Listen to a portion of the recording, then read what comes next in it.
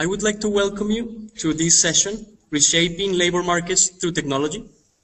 This is a virtual session that is going to be sponsored by the Jobs Knowledge platform. So as we saw in the video, technology is changing the ways labor market work and also the definition of work itself. New technologies such as mobile phones and internet connections are enhancing productivity, are reducing transaction costs, are making it easier for people to know about markets.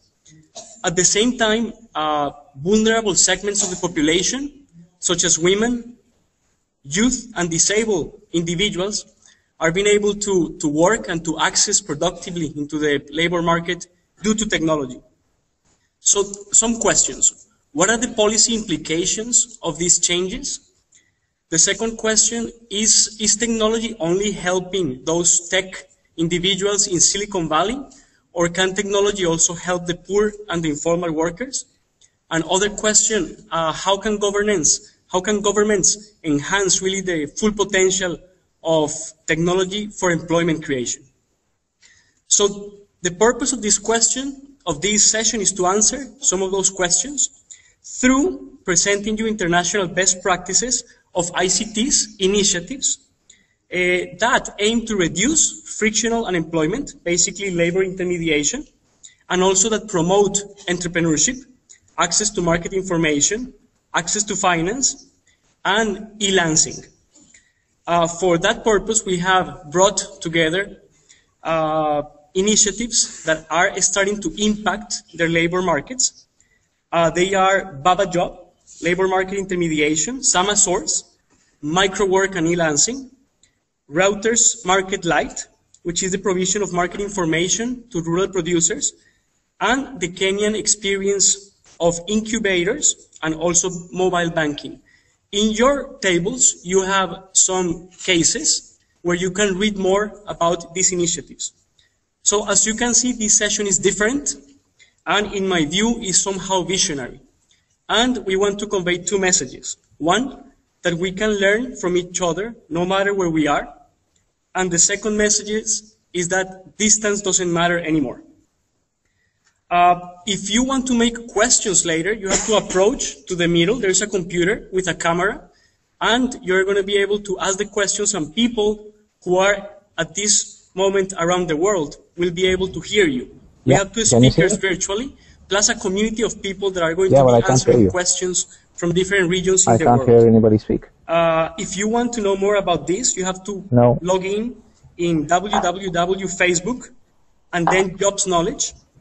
There is a live discussion. You can enter right now and then ask questions. I have it on. And right now, let me introduce the chair of the session, Arup Banerji, whom most of you know. Arup is the World Bank Director for Social Protection and Labor, and he oversees the World Bank's strategy and knowledge on labor markets, safety nets, pensions, and disability. Arup is an intellectual pillar of HD and a great mentor. And Arup, on to you. Okay, I can hear. I can hear. All right. I can hear. Okay, I can hear. I can hear. All right. All right. I can hear. Okay, I can hear. I can hear. All right. All right. Hello, everyone. I see that we've had our colleague Jernan from Bangalore. Hello, Jennifer. I see that we've had our colleague Jernan from Bangalore. I'm getting Jennifer. Repeat the echo. I see that we've had our colleague Jernan. Let's see if we can get this is right and lose the echo. Hello, everyone. This is quite exciting, and let's see if we can make this work. It's exciting, of course, not just because of the topic, which is something that I know will be fascinating to hear about the sorts of innovations going on in the world of technology in the service of better employment outcomes, but also because of the technology we are trying to use ourselves. And so I hope that this will work, and we will have a really, really exciting and useful conversation. So, before we begin, let me try and introduce our speakers, our panel, both our panel here in Hyderabad, but also our virtual panel. So, starting with those who are here, to my immediate left is Sean Blagsvedt. Sean is the CEO of Babajob. Now, some of you have already been exposed to the Babajob idea, but Sean heads Babajob, which is a web and mobile startup which is dedicated to bringing better job opportunities to the informal job sector. Exactly the sort of things that Diego was talking about. Can these sorts of technologies be used not just for the top, very top of the working population, but also for everyone, especially the poor and the disconnected? To the extreme right of the table, as you see her, is Alice Githu. And Alice is the Senior Youth Development Officer in the Ministry of Youth Affairs and Sports in Kenya. And she's joining us, and she will talk a lot about the very exciting initiatives going on in Kenya, both about what's there in the private sector side, but also the role of the government, because many of you, of course, are from the government, and it'll be useful to think about how the government can or can't play a role in some of these issues. And then joining us over Google Hangout are the two speakers you see in the second and third boxes as you see them on the screen right now. So first, let me introduce from Bangalore. Joining us is Ashok Nair. And Ashok, hello and welcome to the Google Hangout session. Ashok is the Vice President of Operations in Reuters Market Light, which is a mobile phone-based agricultural information service provider. And it actually tries to get rid of some of the information asymmetries that exist in the market by providing farmers with personalized, timely, and actionable agricultural information. So again, welcome Ashok. And last but not least, especially since you've been with us for a long time, Jen, is Jen Cantwell. Jennifer Cantwell is the Managing Director in East Africa for Samasource. And Samasource is a non-profit organization that brings computer-based work opportunities to people living in poverty across the world. And welcome, Jen. And very soon, in about 7 minutes, I understand, at 11:45 our time, we will be joined by the global audience. So you'll hear me go through a little bit of the introductory spiel again, so that we can bring in the global audience as well, who are watching this and will be sending in questions on the mobile phone. But in the few minutes we have, Diego has already explained some of the logistics. We have a terrific team helping us with the logistics if technology fails us temporarily. But let's talk about what we're trying to do. If you remember, when we first started this conference, we had a presentation on the challenges around job creation across the world. And one of the stories that came out and that I emphasized, for example, in some of my remarks, was connectivity and information flows.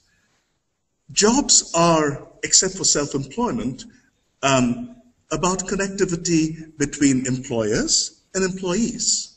But even for the self-employed, it is about connectivity between the things that are produced and the people who actually want them. And actually making those connectivities happen is one of the biggest challenges, especially for those who are poor and marginalized, for those who are young and don't have the experience and the social networks that allow them to access this information and these connections with people. So in some ways, what we want to try and explore through the session are these roles of connectivity. What we want to try and explore.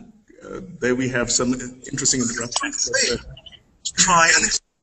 Are we fine? All right. There's some microphone on right now. So what we want to do and explore in 4 very, very different paradigms.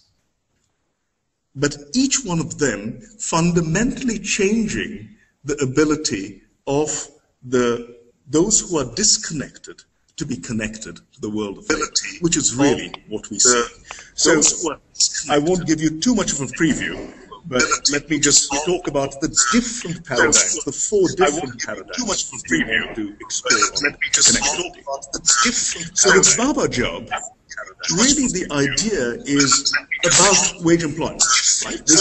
We talked about wage employment and self-employment. This is really the world of wage employment. We're connecting those in the countries, as we know in each one of our countries, there are thousands and often millions of employers seeking the right people to work. There are at the same time millions of job seekers who want the right job for themselves. How do we make sure that there's a match? How do we ensure some degree of confidence that the information that the employer is providing to the potential job seeker and that the job seeker is conveying about their credentials are reliable and can make that match happen? And Babajob is an exciting initiative to try and look at that. Samasource is a very different paradigm. Really looking at the world of self-employment. How can we make sure that the geographical location of where people are doesn't constrain them from the job opportunities that are there elsewhere in the world? If you look at the world as a whole, let's think about it. All of us as policymakers in countries are thinking about the jobs within the country and how to match that. But the opportunities for the world as a whole are vastly greater. And the skills matches, there are many more possibilities if you can actually connect them. And so what Samasource does is trying to make sure that there are ways in which people across the world, especially in the poorest countries, can connect those who have the ability, have the skills to do that. And finally, the last 2 paradigms are something quite different. When you talk about the RML, which is Ashok's group, it is really empowering self-employed, again, in this case farmers for the most part, with information, so that they are not constrained in their productivity by a lack of knowledge of where the market is and what it can do. And finally, if we go to Kenya, which Alice is representing, there is this explosion that all of us, I think, are very excited about, of using the opportunity afforded by the deep penetration of mobile technology into the countries. In every one of our countries, the poorest person certainly doesn't have access to the internet, certainly doesn't have access to a laptop for the most part, but they have access to a mobile, the very simple, the most basic mobile. And that changes everything. That changes the way in which we can actually do a lot of things. And in particular, what we'll try and concentrate on and have a discussion on is how they can be linked to the financial world. How mobile banking can actually change the ability of poor people to change their lives and invest in their future. One last logistical note, and then we will try in 2 minutes, and I'll get the signal, I'm sure, from my colleagues, that we are actually online. And so I want to welcome everyone who is joining us from around the world into this Google Hangout space. We are going to start a conversation in which I invite everyone to join. I am Arup Banerji. I'm the director, for the benefit of the audience who's joining us, I'm the Director of Social Protection and Labor at the World Bank. Welcome. And we are trying to go and have a conversation where we will try and explore from participants around the world, but this very large and distinguished group here in Hyderabad, India, about the role of technology in jobs. For those of you who are entering online, please keep on sending us your questions. Type them in, and we will try and reflect in the Q&A part of the session as much of your questions as possible. For those of you here, again, a reminder that we have a web-enabled and camera-ready laptop right there in the middle where Ash is holding up his hand. So when you have questions, don't go to any mic, but go to that particular computer, and then you too will be an international web star and talk to our colleagues all over the world. with that, let me begin. So let's dive straight into this. I'm going to start with Sean.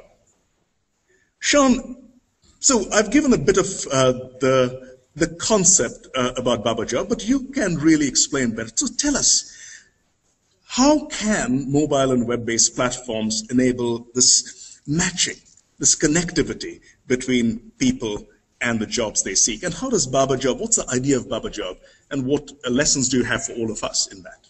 Sure. Can you hear me?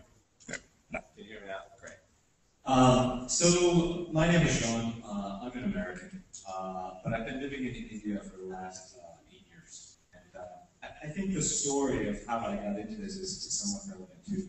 I actually began my career working for Our Magazine when he was Clinton's internet policy czar in the White House. And then I went to work for Microsoft for about 10 years.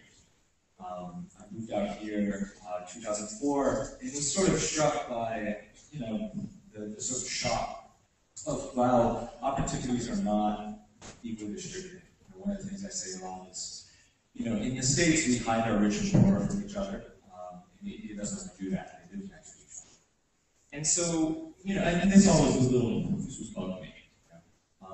And I came across a paper actually by a guy named Krishna.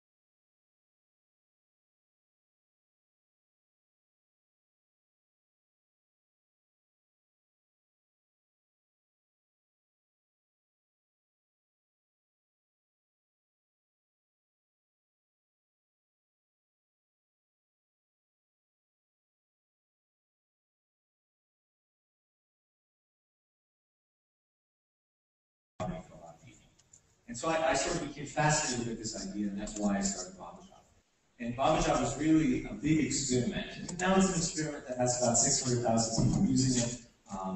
We have 20,000 people coming to our website every day. We process about 100,000 job applications every month. And it's an experiment to say, can we connect informal sector job seekers to relevant and nearby employers? And honestly, when I look at this, I actually think of it as a very hard research problem in some ways. And I actually would encourage the government folks in the room to almost look at it in a similar way, which is to say, our goals are the same.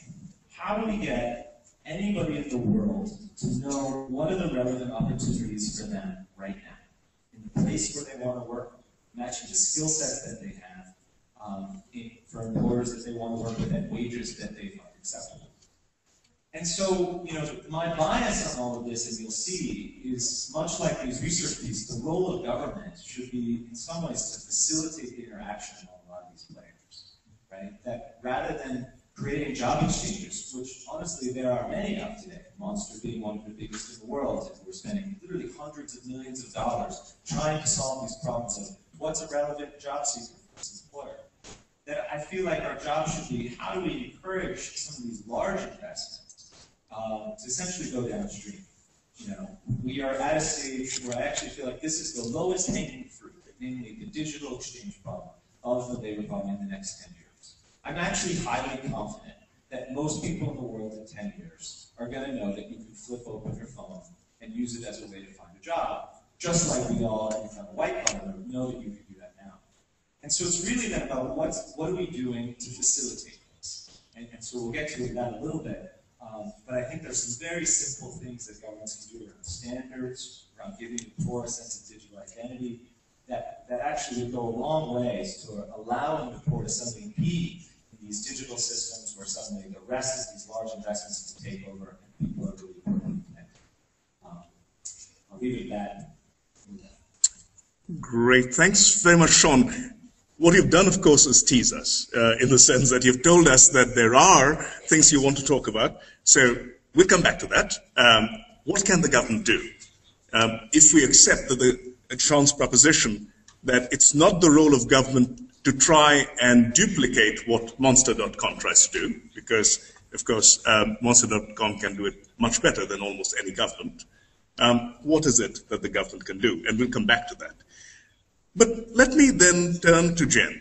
Jen, you're sitting there in Kenya, and you have been working on this issue of micro work. And micro work is something that we're all interested in. It'll be useful for you to talk a bit about what that is, and especially how, as I tried to say briefly in the introduction, how it is empowering workers, skilled workers, regardless of their location, and expanding opportunities. And in particular, given the audience here, but even given where you're sitting, how are you trying to reach the poorest, the most marginalized groups? Jen, over to you. Sure, thank you. So what micro work is, it's really taking larger data projects and breaking them down into smaller pieces for distribution.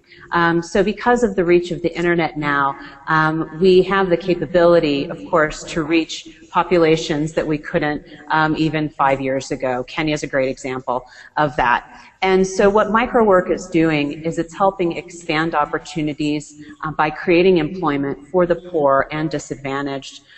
To date, Samasource has just been in business for over 4 years, and we've created and trained and also paid over 3,000 workers, over $2.5 million in wages. And so I think, to your question around like how is this expanding opportunities, micro work and an example of micro work could be something like image tagging. It could be something like creating a description for an online product catalog. Transcription is another kind of example.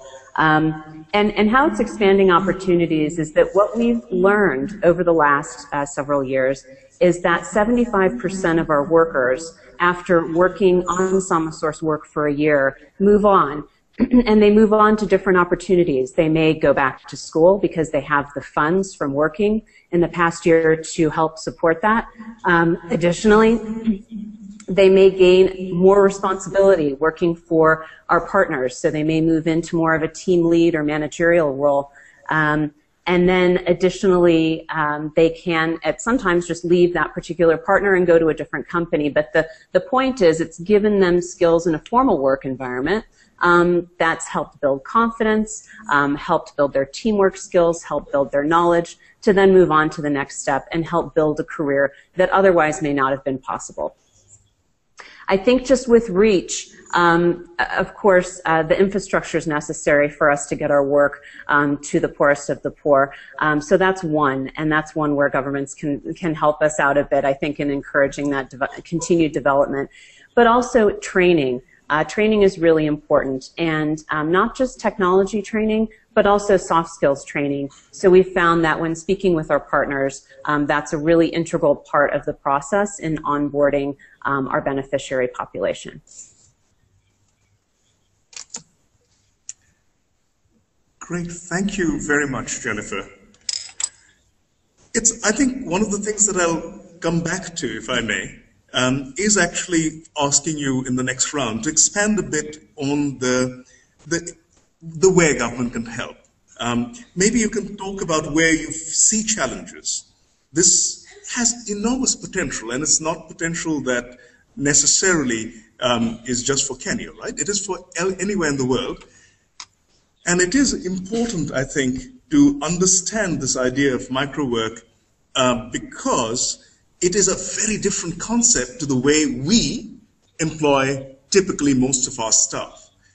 We employ our staff on long-term contracts to do all the various pieces as and when they come up, and sort of to flick from one to the other that's required in terms of doing that blurb, or just think of all the people helping out here during the South-South conference. Most of the World Bank staff that you see here are trained economists or professionals whose day job is to do analysis and policy advice, but they are putting together field trips for you, and they're putting together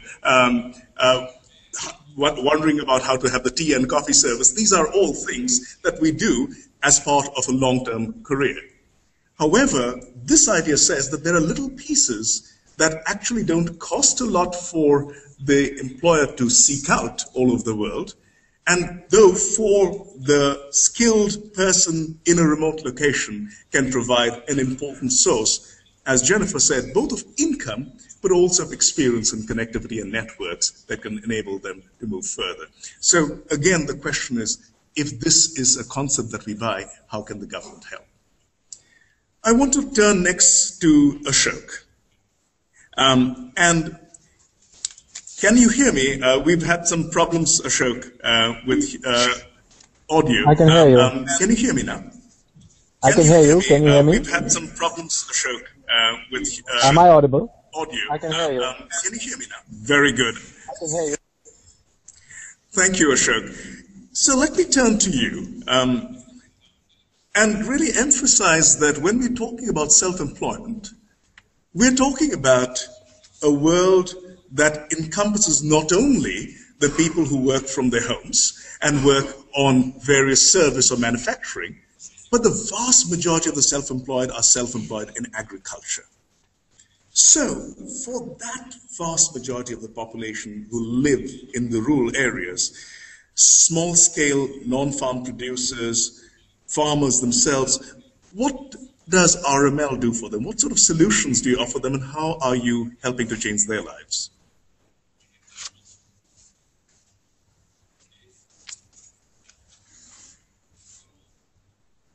Am I audible? Am I audible? Yes. Okay. So what RML does is provide information through mobile phones to the farmers. Right, and we have various information sets that are provided to basically the smaller farmers. And I'm sorry, but there's so much of echoing happening, and I really do not know whether you can hear me. And I'm sorry, but there's so much of echoing happening, and I really do not know whether you can hear me. And I'm sorry, but there's so much of echoing happening, and I really do not know whether you can hear me. And I'm sorry, but there's so much of echoing happening, and I really do not know whether you can hear me. I'm sorry, but there's so much of echoing happening, and I really do not know whether you can hear me. I'm sorry, but there's so much of echoing happening, and I really do not know.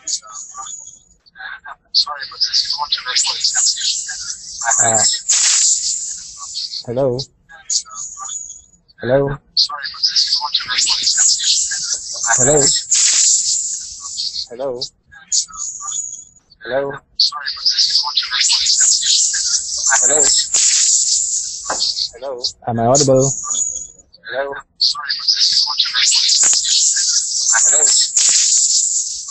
Hello? Am I audible? Hello? Sorry, but there's so much of echoing happening. Am I audible? Why don't you Sorry, but there's so much of echoing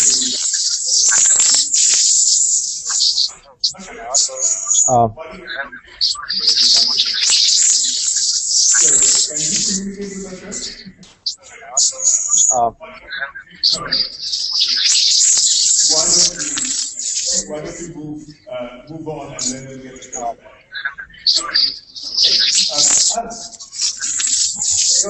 So technology being a problem. So let's share with our global audience.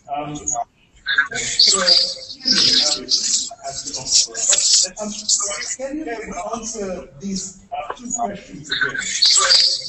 Tell us a bit about how we answer these two questions in Kenya. And then let's talk a bit about the government's role, because that seems to be, again, a challenge that has been brought up by all our speakers, or the interests of the audience, specifically and of interest to our speakers here. So, can you tell us about Kenya and the Kenyan industry? Okay, thank you very much, Arup. It's an honor to be given the opportunity to showcase the experience of Kenya, highlighting the most successful of the initiatives. Kenya is a developing country in East Africa, and it is promoting the use of ICT solutions in both the private and the public sector. You've asked me to start by discussing the mobile phone, the money transfer services through the mobile, so I'll start with that, and then I'll tell you about what the government is doing to create an enabling environment. So Kenya has very many private initiatives, but I've isolated two of them, and if there is time, I'll also mention that one. One of them is what we call the M-Pesa initiative. Pesa is the Swahili word for money. So it is mobile money initiative. And this is, M-Pesa is a mobile phone-based money transfer and microfinancing service for Safaricom and Vodacom, which are the largest mobile networks in Kenya and Tanzania, respectively. Tanzania is a neighboring country.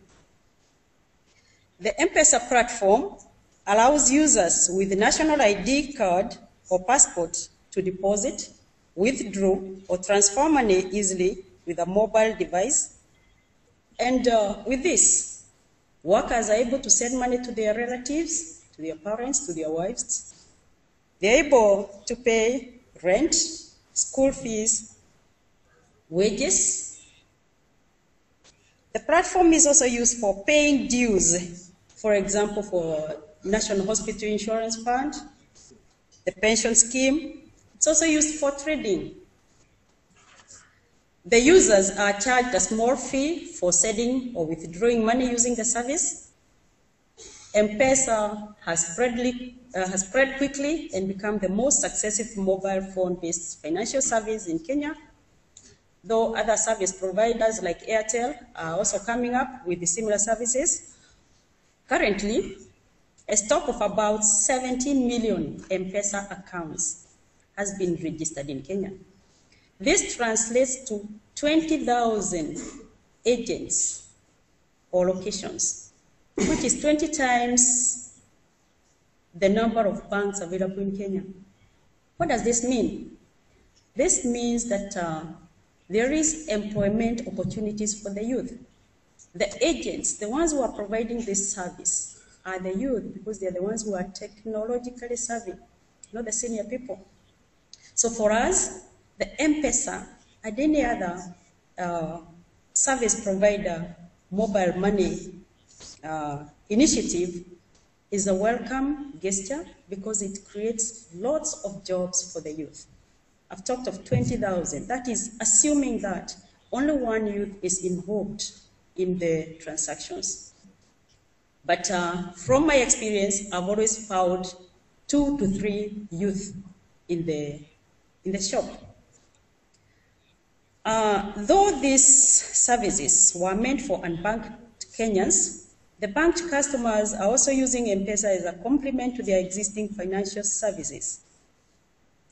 What are the benefits of this? As mentioned earlier, creation of jobs, many M-Pesa agents or outlets manned by the youth.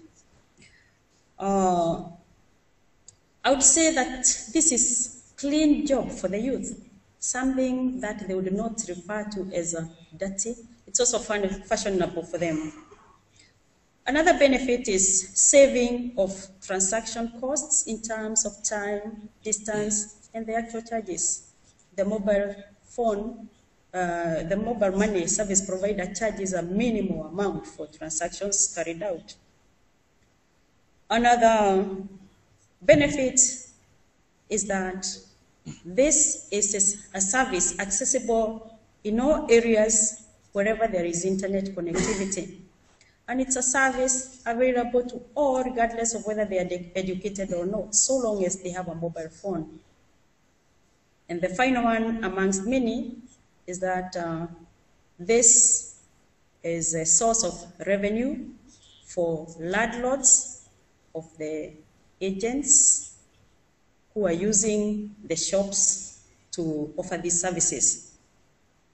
And Finally, it is used by other platforms to provide other services. For example, the next initiative I'll talk about is the iHub.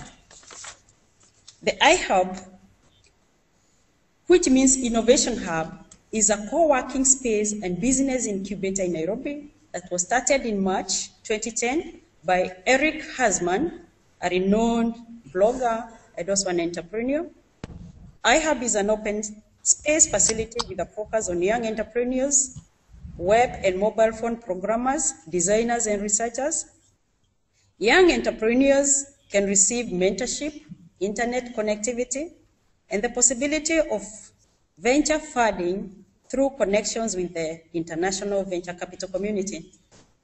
The concept of the iHub is a first of its kind in Kenya, and there are great expectations that it will spur a revolution in the technology products and services. I want to talk about the third one, if I am allowed. Let's come back to that just in the interest of time. Okay. Maybe I'll have a second round of questions. We can also address the second part of the question, because I think all of us talked about the role of government, so maybe we should have a second round of interventions. By the way, we're still trying to get Ashok back online. He's online back online, but we'll get a signal when the microphone problems have been solved. So please bear with us on that. So Ashok, apparently I hear that the microphone problems may be better. So can you hear it? Can you hear us? I can hear you much better now. Can you hear me? Lovely. Absolutely. So now, great.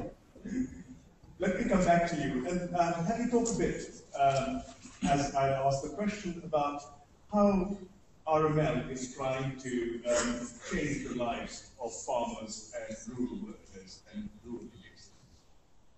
So let me just start with this. So RML is basically an information service provider where we work through ICT, and we reach out to millions of farmers across India. We are operational in 17 states, and what we provide them is with different information sets. So what we had started initially was with market rates, where farmers can subscribe to any 2 crops and any 3 markets per crop, where they get their daily rates of that particular commodity being exchanged. Subsequently, we moved to weather reports and news, which impacts agriculture. And finally, we moved to providing the farmers or the subscribers with crop advisories, which has now been rechristened as Farm Solutions. So what the farmer gets is information on his crop, right from pre-sowing to post-harvest, the commodity prices for the crops that have been selected on a daily basis, besides the weather forecasts. And along with the weather forecasts, what is also given are weather-based crop advisories, which help the farmer, take the right steps in order to either save his crop or go in for an early harvest, by which he would benefit, substantially. So these are the various information sets that have been provided right now. Now it's been just over 5 years since we've started doing this, and we see that it has had a very positive impact on farmers so far. And the renewal rates have also gone up considerably, with the farmers coming back saying that they have been able to benefit, to the tune of anything between 5 to 25%. Now, when I say benefit, it means not only profitability, but it also means reduction of losses.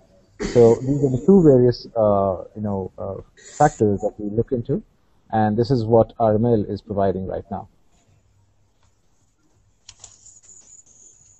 Great. Thank you very much, Ashok. I want to underline again what Ashok's talking about. We know that, and in fact we discussed on the first day of this conference, that although the vision for all of us is for all workers to work in the formal sector, in jobs of high productivity, in regular jobs, that is not going to be the reality for much of the population for our countries for a long time. Then the to make lives better for those who are farmers, who are in the rural sector, the solution has to be to increase their productivity and their ability for the same amount of work and effort to do better for themselves. And one key part of it is information about markets. Again, the connectivity.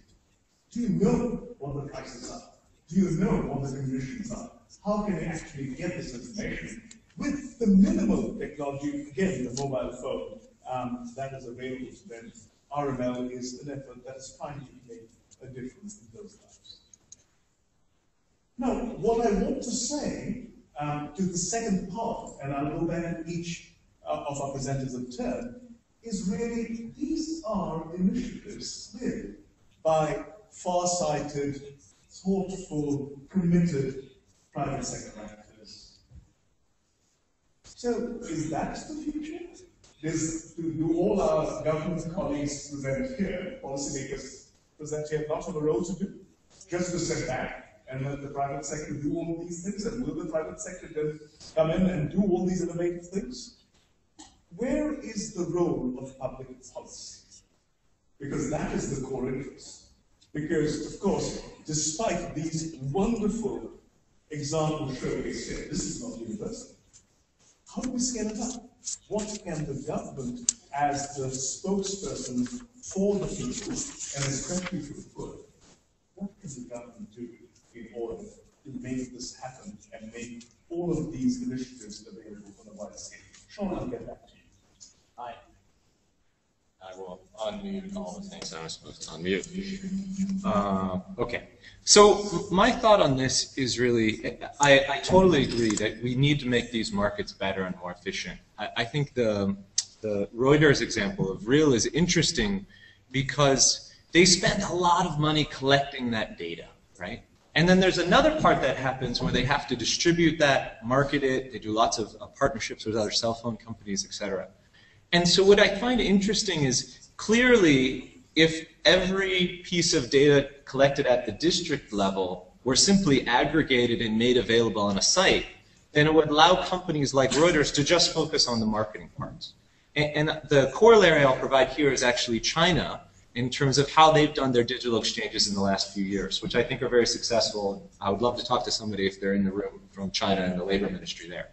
But in particular, they've done a great job of essentially aggregating job demand from literally thousands of factories at government level exchanges, but then making that data available to many, many other companies, such that there's a company called Mobile Job Hunt that takes all of that data from what are the availability of all those jobs, and then they've gone out and made deals with 300 separate cell phone manufacturers to make sure that every single one of those phones has a job application installed in it. And so again, I feel like the role of government here is actually to facilitate the interop of this data. This is a role government has played many, many times. This is a role they did in the creation of the internet and other things. That for every government job, why isn't there a standard format that says this is the XML format of that so I can push it in? If you did that, I swear, within 3 months, the job exchanges would follow you because if they had that data, they could suck it into their own platforms. Why isn't that every school doesn't describe a job seeker in a standardized way, so that no matter what school you went to, it was super easy to essentially take that data representing here's the certificates I have, here's the telephone number if you want to verify it, and push that into digital systems. So clearly I think there's an example for the governments to come in, perhaps with, private sector actors, to start a first set of standards. Don't assume you're going to have the last standard the first time out. Just begin. The other one that I see that India has started doing, but I don't think they've done enough yet, is around verification of the poor. That if you want to know what are one of the things that limits how the poor can work, is they don't often have the requisite identity documents and proof that they say who they are, that they can go to employers. And thus employers often then can take advantage of that and exploit it. When we talk to our informal sector employers and we ask them, what is it that you most want from job seekers? They say skills, they say references, and they say government documents. And it's odd to me that actually for me to get those government documents and showcase that in a way on my digital site is very difficult today. I have to take pictures. I have to encourage people to upload these things. If there were a way, essentially, where I could say, listen, here's the number that the job seeker gave me, and here's his mobile number. Is this government ID significant, or sorry, is it true? And this is essentially the essence of what the UID platform is trying to do, but it hasn't quite done it yet. And then the third one, I'd say, just to sort of push home this data point, which is in technology. One of the reasons that I would argue that people like Monster and others have done so well is because they're sucking in data from all of their job seekers and employers in a digital format that they know how to do it. If you want to get a job there, you fill out a form on their site, right? And so we did an experiment at Babajob where, you know, we get suggestions all the time where people come in and say, hey, why don't you do this? This would help the employment problem. So what we did is we recorded conversations with essentially domestic BPO workers. These are people that speak local Indian languages that work in call centers, and drivers. And so we took 200 of each one of those. And what we did is we recorded the conversations we had where people described themselves in a 3-minute conversation. And our thesis was, hey, employers want to hear this because employers always talk about soft skills, communication skills. And so if we showcase this data and allow an employer to listen to it, that'll increase the employability and likelihood that this person gets an interview. And what was interesting was we did this and we found, you know, that the BPO workers went from a 33% chance of getting an interview to a 50% chance, and the drivers who did this went from a 19% chance of getting an interview to a 55% chance. But what was interesting was almost none of the employers actually listened to the voice recording.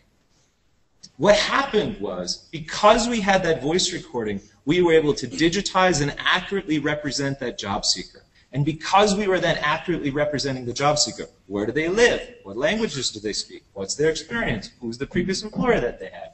That actually increased the interest from employers. And so again, this sort of pushes this through, that the thing that we want, if we want technology to succeed here, we've got to push hard to say we're going to digitize this data, and we're going to allow lots of actors to go ahead and manipulate it, so that each actor can essentially solve the problems that it knows best, whether that be in marketing or creating new interfaces or you know, outreach. So that would be, you know, the two big goals. So verify the poor and allow people to get it, and then encourage these standards across the industry. I think those are two great places where we really can, in the next 10 years, make it such that, you know, every person in the world can, again, flip open their phone and find a better job.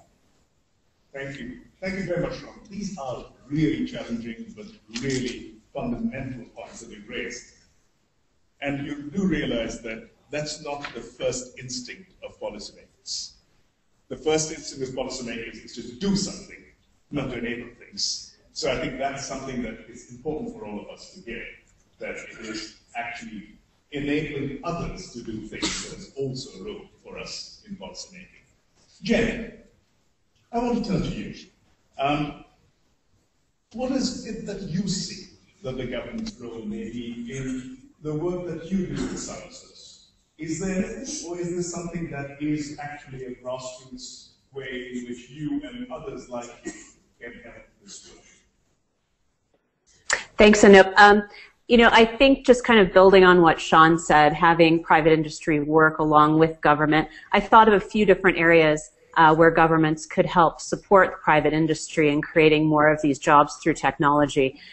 You know, the first, again, is something I mentioned earlier, which is infrastructure. Without the infrastructure, it's very difficult for us to deliver work over the internet. Of course, we have to have a reliable connection with some decent bandwidth, but additionally, electricity has to be consistent. And if the electricity isn't consistent, we need hopefully an environmentally friendly kind of backup with that as well. Secondly, if we could see from incentives from the government in helping employ the poor. So, for example, if private industries, local companies are given incentives to employ the poor and enter, you know, whether it's through helping subsidize training programs or just helping them get their businesses done or started up in a more easy way, that could also be a benefit. And then additionally, just really helping train for these types of jobs. So I've heard of some government training programs in the region here in East Africa, ensuring that those are planned with the end goal of placing these beneficiaries in a job that's going to be available and in jobs that are continuing to grow in the digital economy. So those are kind of the 4 areas that I see where governments could be of real help and support. Thank you, Jen. These are again powerful, and a couple of these, of course, speak to things that we already talked about in this forum. The right type of training and the role of infrastructure as an important and critical part in developing countries. Just think about the technology we're talking about right now. That is also infrastructure. Ashok, turning to you. Sean spoke about the enormous expenditures that RML is putting in terms of gathering this information and then pushing it out. Clearly, there is a business proposition here, right? That this is something that it is worth it for RML to do. Do you see a role for government, or is this again a niche that is well occupied by the private sector, and the government should just step back and let you do it? Arup, so I think the need of the day is really to look at more private-public partnerships where the government has an important role to play. It is not possible just for the private organizations to do it on their own, and at the same time, the outreach which the government has is far more than what a private organization could eventually muster. So right now what we are looking at and what the focus would be is what I see is more public-private partnerships emerging, and also the government agencies, getting an active role in trying to create the right kind of regulations and the policies which would help the partnership to really, reach out to those consumers. And when we do that, what we also need to ensure is that whatever is provided is at the same time very relevant, very actionable, and very accurate to the consumer.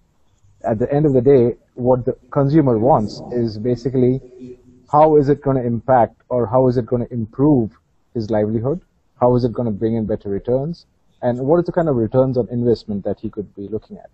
So just adding to what Sean and Jen just spoke, PPPs or public-private partnerships are definitely the order of the day, and that's what we in India and specifically RML are looking into, where we could contribute with our expertise, and we could also leverage on the benefits or the avenues which the governments can provide us with. That's it. Great, Ashok. Thank you. And again, we probably won't have time to explore this, but I think it would be important to think about what sort of public-private partnerships are most relevant, but they do, of course, in the context. Alice, in this part of this, I want to turn to you last, and then we'll open it for questions, and I've been getting, as you can see, lots of questions from participants on the web, but I've also opened up the audience here in Hyderabad for another 15 minutes or so.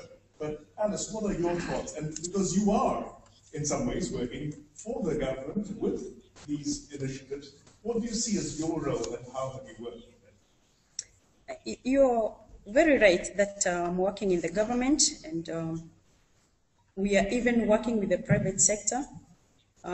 Before maybe I go to answering your question, I would like to mention that we are implementing a project that is funded by the World Bank, a youth empowerment project, which I coordinate, and we have embraced a public-private partnership where an internship and training component is being implemented by the private sector, and the government funds and monitors what is happening.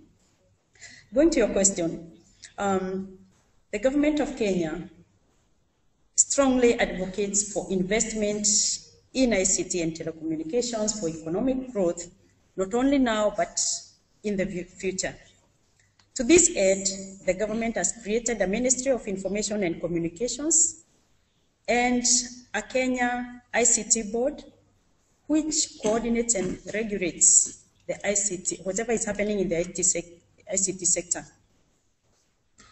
The government has also developed a national ICT policy, which provides a framework for investment in and use of ICT. The government spearheads has spearheaded an initiative to link the country to the rest of the world through a submarine fiber optic cable known as the East African Marine System, or the TEAMS.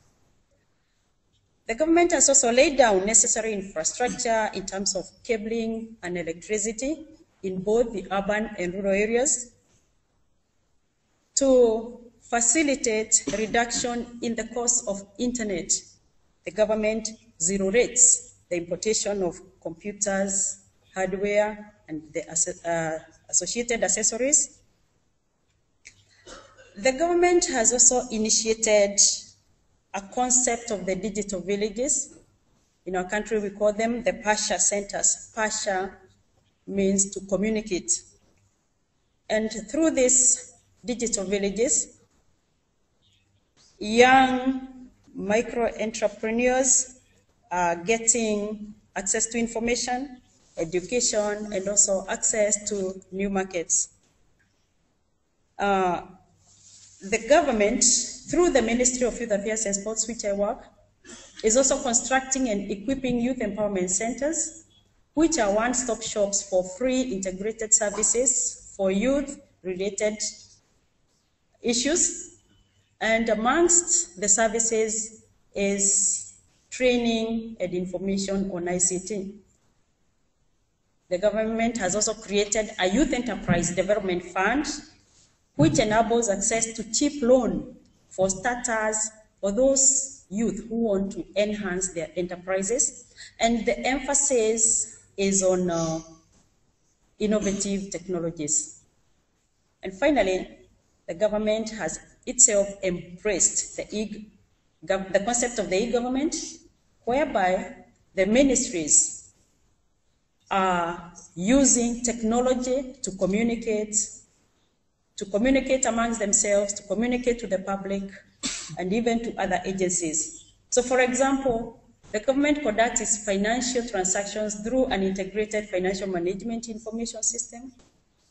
We have a human resource management system, which is again integrated with the IFMIS, or the Integrated Financial Management System. And we have a e-health system, e-monitoring system, and all this provide information to the public. So if the public wants to get data on the census, they have this posted in the government's websites, and many more types of information. So I agree that the government has a significant role to play, not only in providing an enabling environment, but also complementing the work of the private sector. Sean, you have 2 minutes. Thank you. I do have one comment. I think it's very interesting that mobile payments have only really happened in 2 countries in the world, the Philippines and Kenya. And what I find interesting here is, you're taking 2 of the most highly regulated industries, telecom and banking, and putting them together. And I spoke to one of the guys who was the first people that worked on M-Pesa, and one of the things that he said was, yeah, we couldn't have done this. We basically didn't pay attention to what the regulations were, right? Because essentially they were transferring money via phone and acting like a bank. And because they weren't shut down immediately, they were able to grow to the size where suddenly this was viewed as a really valuable piece of infrastructure. This is how he told the story to me. But I think this is a classic case where then if you look at the success of that, every other country, India included, has then been in a regulatory morass for the last 10 years, 15 years, with 0 deployments, really, like nothing above 1 million in a country of 1 billion people. And this is, I think, a classic case where there are times where governments need to stay back, right? To say, we don't know what this industry looks like. It might be used to fund terrorism, but it also has these other parts that could, be tremendously helpful in terms of raising productivity, improving the markets, and pushing that out. And I think there is often a piece in government of a desire to over-regulate, to view a new industry and say we need to come in and set some rules and make sure that we are, basically everybody's abiding. And that does prevent real business models from forming. And I feel like in this case, Kenya was wise to say, yeah, there's something useful going on here. We're not going to shut it down immediately. And essentially every other country has, and thus there's no mobile payments except for anywhere in Kenya and the Philippines. So I feel like that's an important lesson that you guys should also take away here, which is, you know, if we do standards, don't make every company have to use those standards, right? It's a suggestion, not an enforcement, because the business models for a lot of these things are not clear. And until those business models become clear, you're not going to get the innovation that comes out of the private sector that's really going to contribute to these, you know, productivity growths. That's it. Thank you, Sean. On that provocative note, and the provocative note is a very valid one, is what is the balance?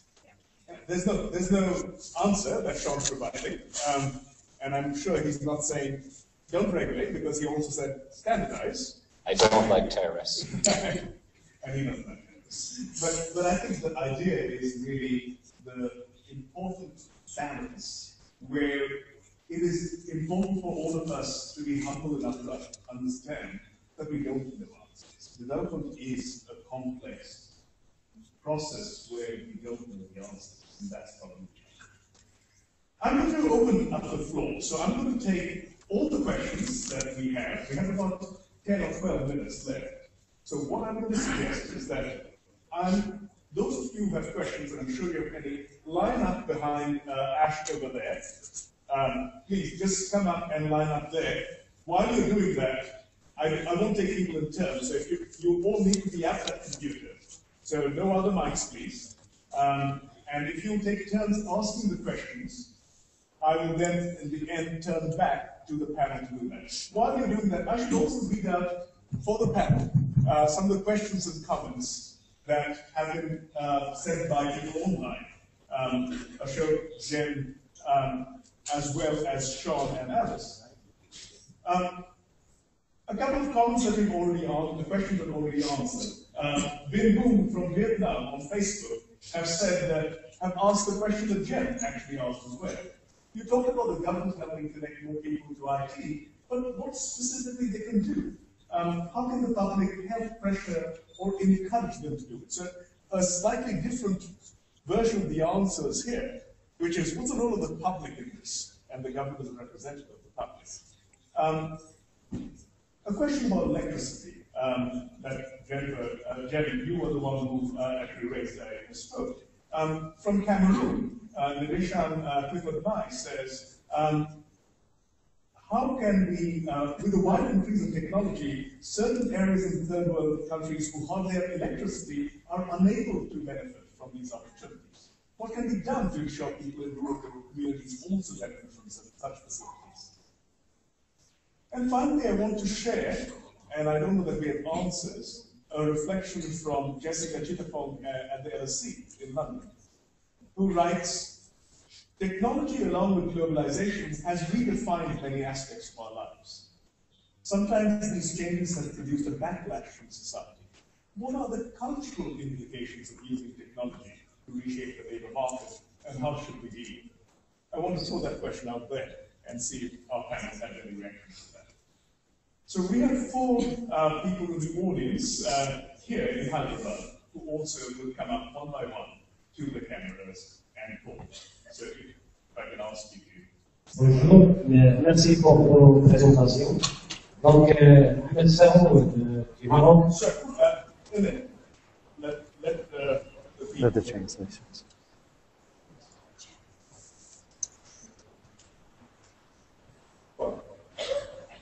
Ahmed Sao du ministère culturel et de la formation professionnelle du Maroc.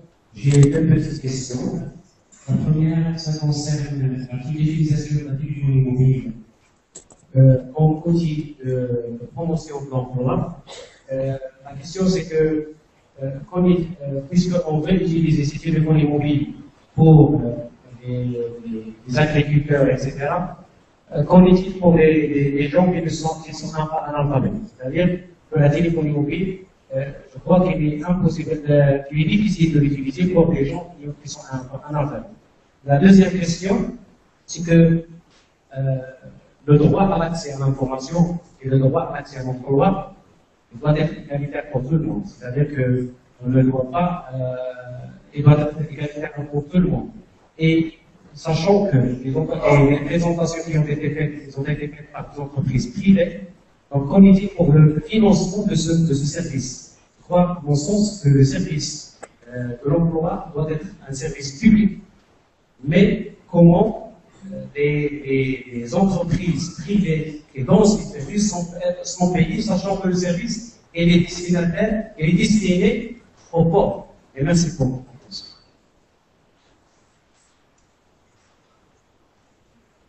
Thank you. Merci beaucoup. I'll translate for our, or not translate, but I'll summarize the question for those of our audience watching the web. There were two questions from our colleague from Arup. One was on mobile telephones. The idea is that this is certainly offering opportunities to the farmers and others who can read and write. But what about those who can't read and write? How can we ensure that they get these opportunities? How they get their capital? A second question was a deep one on the right to information being based on equality. A colleague believed, as we do, that everyone should have the same access to information. And the question really was, doesn't information being privately owned and managed threaten this? Shouldn't the public sector own all the information so that it can then share with all the people? So these two questions for our panel. Next question. My name is Hanya. I'm from Egypt. Good. My name is Hanya from Egypt. One thing governments can do is encourage an experiment that, if I'm not mistaken, I see in Nepal, where an NGO has developed a model of what's called a lazy IT worker. So it's taken the idea of health workers to IT. These are young women who are trained, and they go from bicycles to villages, and they give women, particularly women in remote villages, a chance to use laptops to download information, to send their pictures to loved ones. And I think this is something that should be developed. That is the idea of extension workers in the field of IT. Then I have two questions. One is to show, is there a worry about developing a digital ghetto of the very poor, where these websites sort of are dealing with the ultra poor, and wouldn't it be possible to open this up to all sorts of jobs so that there's an equalizing effect? And then my second is to the Reuters experiment.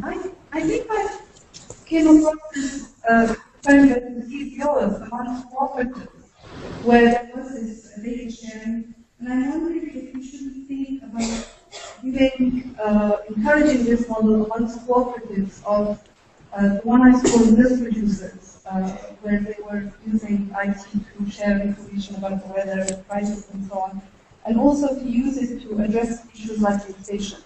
Thank you.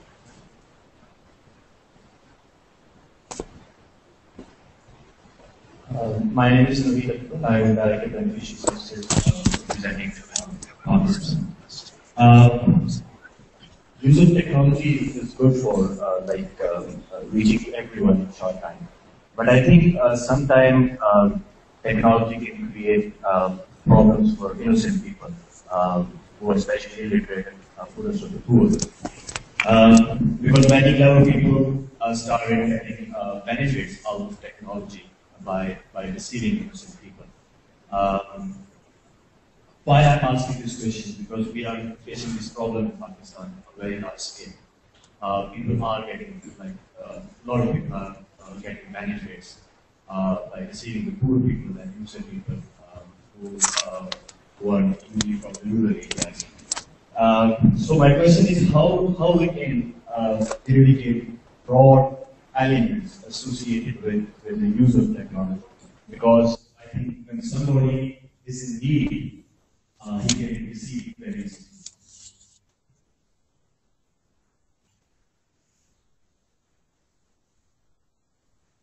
Mi nombre es Carlos Madero del Servicio Nacional de Empleo de Honduras. En primer lugar, don Arup, creo que este tema probablemente, por lo menos para mí, es uno de los más importantes de los empleos. Cuando hablamos de servicios de empleo, estamos hablando de cómo maximizar el impacto de En Honduras, el Banco Mundial nos ha ayudado a crear un servicio de empleo que tiene una participación privada, que hoy por hoy para nosotros representa un verdadero éxito. Y parte de los cuestionamientos que tenemos es cómo ampliar con las tecnologías, y por eso sí, me dio unas preguntas allá abajo hace un ratito, ¿verdad? Y hoy ya las creo yo que sí es importante cómo podemos entrar en esta relación público-privada, porque los servicios dan una garantía a la población y a los jóvenes que tienen acceso a los servicios, dan una garantía ciertamente para que ellos puedan acceder a la tecnología.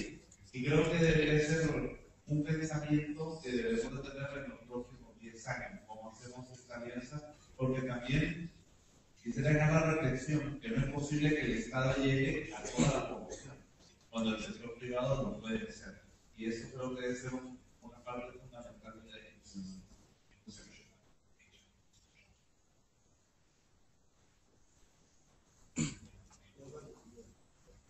Next. My name is Wilson from Nair. I know that for how this well placed with levels of infrastructure in Kenya, but one of the problems in a number of countries is vandalism. I wonder what is there in place to actually curb this, because people are not employed. Whenever government has put in place a lot of infrastructure, there is that tendency of trying to vandalize the same infrastructure that is supposed to be used to enhance communication. And that's one of the problems that you're facing now. Sometimes you find that cables are being vandalized, and you have no internet for the whole week, and so on and so forth. Secondly, I also wanted to find out the issue of connectivity that's been said. I noticed when I came here in Hyderabad that every probably 4 or 5 hours we find the power off and on, and I presume this is not the only country who also experiences the same. To me, it looks like it requires a lot of investment for developing country to house cable power. And I don't know, in terms of supporting such interventions, how huge the budget would be to reach out to every corner of the country in most of the world. Thank you very much. I'm going to stop here because we are running out of time, and we want to listen to the answers, right? Not just listen to questions. Otherwise, we will run out of time for the answers. So I apologize to those who are still wanting to speak, but I'm sure that colleagues, at least here in Hyderabad, will be happy to engage. I wanted to, before turning it back to the panel, and this time I'll try to go in reverse order. I'll start with Ashok, followed by Alice, followed by Jim, and let Sean have the second to last word for me. I wanted to, again, for the benefit of our web audience, quickly summarize the question in Spanish for those of you who didn't get it. It was really, again, asking the question that is of how we can get into the effective public-private partnerships and also public-private partnerships. All those and so, Ashok, you had raised this, so this is the opportunity to answer this or any other questions that you would like to address from both the written and the course. So one of the questions, if I've understood correctly, was how do we get into the private-public partnerships? Is that the question? Okay, so you see, one of the biggest what do you say,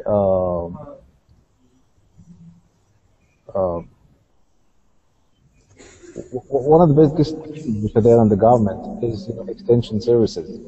And extension services is what is now being spoken about and is what is required to reach out to the rural masses. And when we get into the partnerships with government agencies, what we are able to provide, or what the private companies are able to provide, is basically provide them with the information on the extension that they aren't able to reach out to the various masses out there in the rural areas. What we have been able to do through ICT is that the connectivity, though it may not be all that good in certain pockets of the rural India, but to a great extent the connectivity is pretty good. And when we are able to reach out through the mobile phones, what we are able to do is leverage on the extension services which the government wants to pass on, and thus we provide the consumers with that extension service. Now, extension service could not only be just market data, but also all the other information sets that I spoke of earlier. Secondly, I think another question was, what happens to those areas where there is lack of electricity, or where there is no electricity? How do we reach out, right? So, in those areas, see, to be honest with you, where RML is operating is basically in those 13 states in India, in the 17 states in India, where we know that there is at least enough electricity where there is a possibility to at least recharge your phone. The network connectivity is far better, and for people who are unable to read or are illiterate, we also provide them with outbound dialers, or that is voice calls. So voice calls, and also an option of a toll-free number where they can dial in and leave their questions. So where there are customer center champs who attend to their questions and revert with the resolutions for both queries for those who are not our subscribers, and for complaints for whom for those people who have already subscribed to our service. So that's how we go about addressing it. Yeah. I really could not follow if there was any other question. It wasn't a bit, it was rather inaudible or a bit muffled. So are there any other questions, Arup? I would like to answer those. I think the only other question was how this, that was aimed at you, was how do we reach out, how do we not, and we partially answered this, how do we not create a digital ghetto, and how do we also incorporate cooperatives and other actors in the rural areas into these information sharing arrangements, and to what extent your initiative does that and partners with that?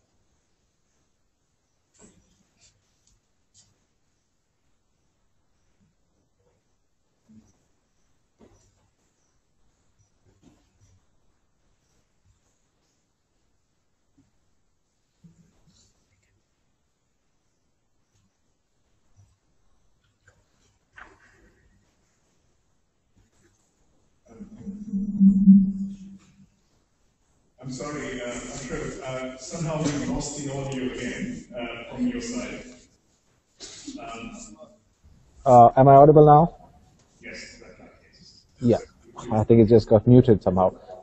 So what I was saying is that we have also tied up with some of the big cooperatives in India, where, for example, with the dairy sector, where we know that these are the various requirements that the industry requires, or the various requirements of the industry, which we try to address with our team members. And at the end of the day, what we are able to provide them is a better outreach and a better extension of their services, which again goes to the consumers who are part of these cooperatives. Yeah. Thank you. Thanks a lot, Ashok. Let me turn back to Alice then, and see which of the questions do you want to tackle? A lot of questioning about the role of government, isn't there? I would like to respond to two questions. One on the issue of those who cannot read, and also barbarism. With any development comes challenges, and for the case of Kenya and the mobile money transfer services, we have several challenges. One of them is what you have already identified, that is ICT illiteracy amongst several members of the community, and especially the senior members of the society. This is an issue that needs to be addressed. The government is coming up with policies to see how we can educate everybody on ICT, educate them on ICT itself and also ICT etiquette. Reason being that other challenges are conmen. Criminals who are in jail are using numbers to call people and tell them that they have sent them money by mistake, and they ask you to send it back to them.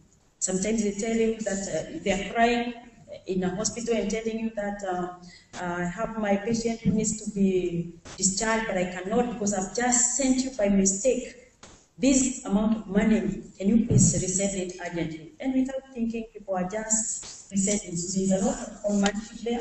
We have trustworthy agents who, after they make a transaction and they show you that they have already sent your money wherever you wanted it to go, they reverse that, and you learn later on that the money never reached. We are also having issues of, and this we have identified, non-connectivity in the rural remote areas. And finally, we have a big issue that has come up recently where armed robbers are visiting the agents and getting money from them.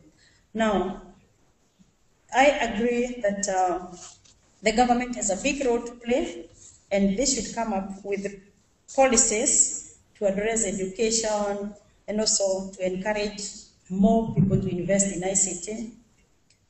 As for vandalism, we have not experienced any vandalism of fiber optic cables in Kenya. However, we have a lot of vandalism in the area of electricity.